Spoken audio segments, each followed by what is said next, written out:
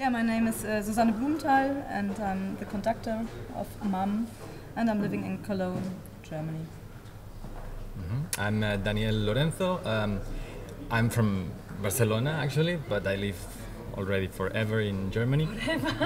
Past and future. Yeah, well, yes, like 15 years or so in Germany, in Frankfurt, and I'm the pianist of the ensemble. Okay, I'm Gregor Schulenburg. I'm the flutist of the ensemble, and I'm based in Berlin. So I live in Berlin. I'm Richard Haynes. I play clarinet with Mum, and I'm from Brisbane, Australia. You are from? Brisbane, Australia. Right, and you live in? Bern, in Switzerland. So you live all in different cities of Germany? Yes. Or Switzerland. If you would call it Germany. Part of it. Okay. Which makes rehearsals very easy, as you can imagine. It's Yes. great. Right. Less organized. First, we want to know a little the vision and that brings MAM, Manufaktur, for actual music, actual music. Manufaktur, fábrica per música actual. No?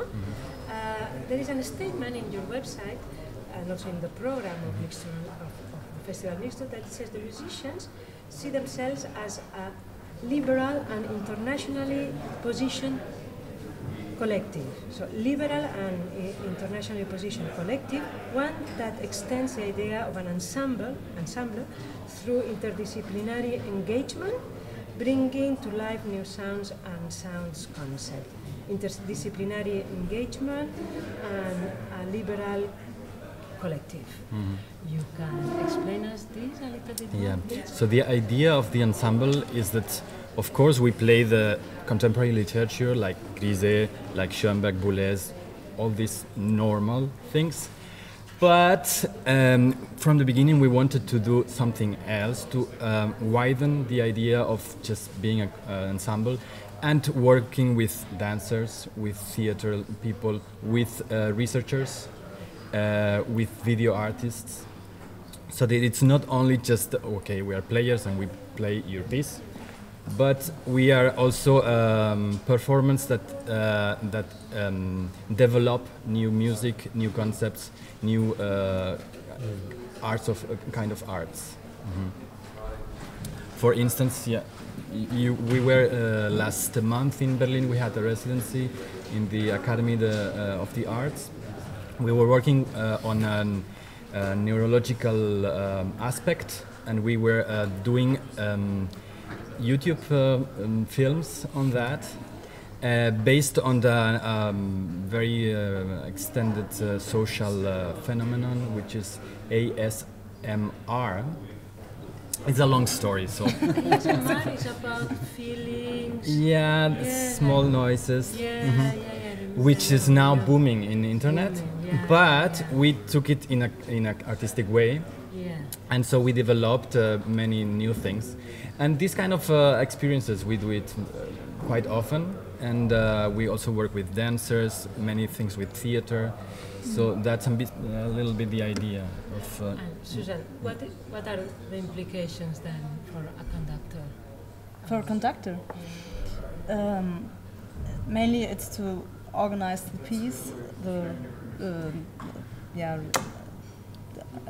just pieces like Grise, or just to conduct, but this kind of stuff Danielle talked about, it's more like to be a translator between composer with the special idea of a concept and the musicians, to do the performance, to do the music, and to translate this special vision he or she has to the ensemble. How does that work with new pieces? Do you work with the composer to get a better grip of the piece, or is it something that you study first with Manufaktur? No, the first step is to talk to the composer, of course, and understand this specific idea of the piece, and after that the rehearsal starts with the musicians. To open the concept of an ensemble, I don't think it's easy. I mean, because normally the concerts we see, they are still very within a convention. So, or otherwise you see really very open things, but. Yeah, we try to do both. We try, for instance, we mix in a concert, like a performance of pieces on stage, but before and after or in the middle, we do also stations in the building where every performance is like an installation, a human installation, and he cooperates with a piece of art, a hologram or a video or an artist, so that you have this kind of experience that you don't know if you went to a concert or you went to a museum or you went to a dance show. Or that's our goal a little bit, to mix everything up, so that you also get people who is not willing to listen to new contemporary music, but they kind of like it because they like this piece of art that it's being created or they in come front of them. maybe to see the piece of art and then they are finding themselves as an audience of contemporary music, of Exactly. music of creation, of research. Right. Gregor and Richard, and how is it to play, and or how your visions express also in this environment? How are our visions expressed in this environment? How you arrive to Manufaktur, or how, because you are musicians, so how is your work there, or how you see this interdisciplinarity? Well, I guess my story is different to my colleagues here because I joined the ensemble a little bit later in 2013. And I come from a background of classical clarinet playing, but also making solo projects with installations or other art forms. So for me, the interdisciplinarity is a very natural thing, although I love to play classical music on the clarinet anyway. So for me, the ensemble is an outlet to do what I do naturally, artistically, but with other people who also play their instruments at a very high level. And I think it's important that we stay on this track because actually in the new music world, there aren't so many ensembles with a strong engagement with interdisciplinarity. Lots of people are working on new works with composers, but combining art forms is still something of a niche market. Gregor? A niche market. A niche market. Yeah. So as A niche market. Yeah. A niche market. Yeah, I think it's interesting. Do you see it the same way, Gregor? Yeah, actually, I would just say you said everything. So, Okay. now for me, it's basically. I mean, I'm part of the team from the beginning when we had an amazing time in the Academy of Ensemble Moderne where we all met basically, and we had. In which city? In Frankfurt, where that ensemble is based, and we were scholarship holders.